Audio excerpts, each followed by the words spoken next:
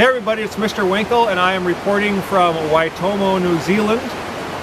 You can see I am in a rainforest. It's actually pretty cool here. It's about 50 degrees.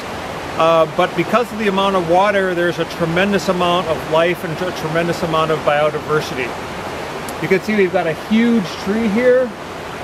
And growing on that tree, we've got several other mosses and lichens and things like that.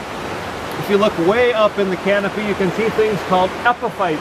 And epiphytes are other plants that will actually grow on a tree. Not part of the tree, but completely separate.